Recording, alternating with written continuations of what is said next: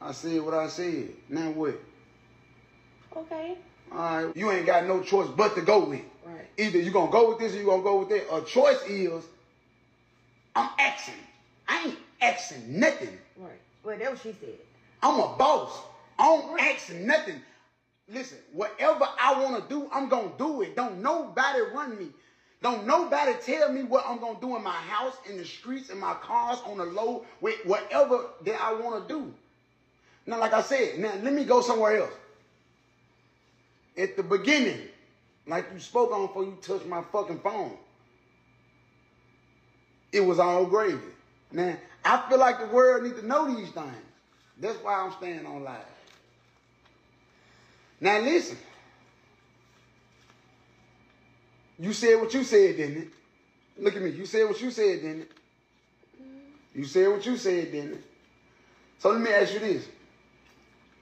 Why was she said hurt you more than it hurt her than what you said? What? Hold on, motherfucker. Let her talk. What part did I say? What part did you say? Whatever y'all said to get to where we at today.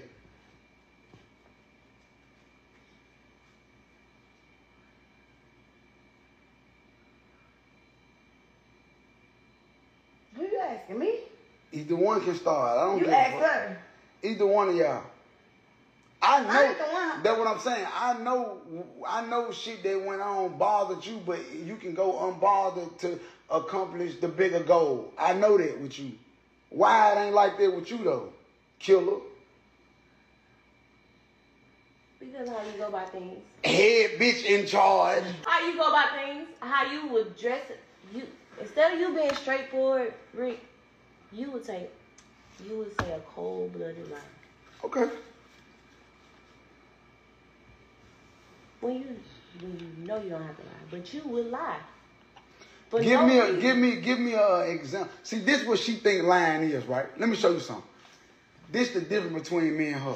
Mm-hmm. She think lying is me not telling her something. Lying is not me not telling you something. Lying is when I tell you something and it's totally different from what's going on. Mm. If I don't tell you, then I just didn't fucking tell you. I ain't feel like you was ready for that. So how did you bring her about again this time? How was the conversation? This time? Mm-hmm. You want me to be honest with you? It ain't gonna matter how she came about because I always had my personal feelings about her. Despite of what y'all went through. Y'all went through what y'all went through, but I always been a bigger person type of nigga.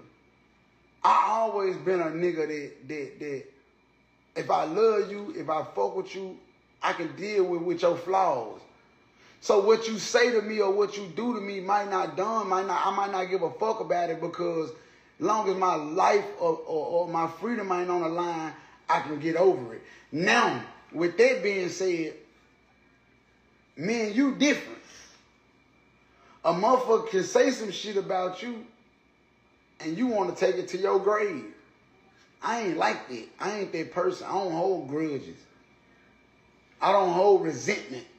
I don't feel like she hold grudges. I feel like it's just me who she hold grudges. Why? Why you feel like that? Because how you feel about me. Why you feel like that about her? And you know how I feel about her. And if we won... I don't want to say stuff that you saying. It don't matter what I said because you know how I am. It don't because it does. It don't matter what I said to you because do you understand what I'm saying? How I have to approach you, I have to approach you with the with the soft approach. I can't. They're just like extortion. Some niggas you can't extort. You can't just throw down on them. Bitch ass nigga, give me this. Some niggas you got to throw down. Hey, look, check this out, homie. X, Y, and Z.